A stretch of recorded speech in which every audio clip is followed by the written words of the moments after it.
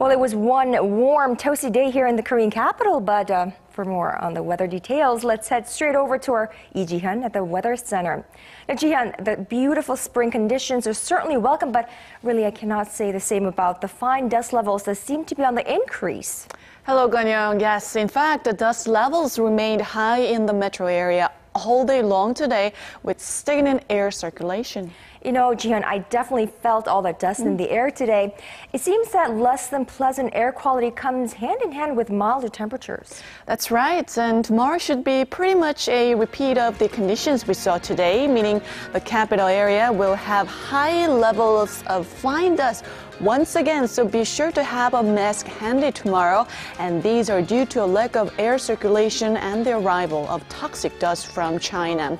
Now, temperatures will be slightly lower than today and still above the seasonal averages here in the capital, but we'll have mostly sunny skies most of the time across the nation. So on that note, let's take a closer look at the readings for tomorrow.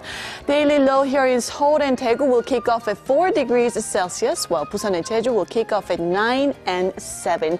And as for the daily highs, Seoul will top out at 14 degrees Celsius, but very mild over in Daegu, topping out at 20 and 19 over in Busan. Now, there should be a gradual drop in temperatures this week, bringing us back to what it should be like at this time of the year. But due to relatively mild conditions we've been having lately, it could feel a little bit breezier and chillier, so be sure to dress in layers to avoid catching a cold.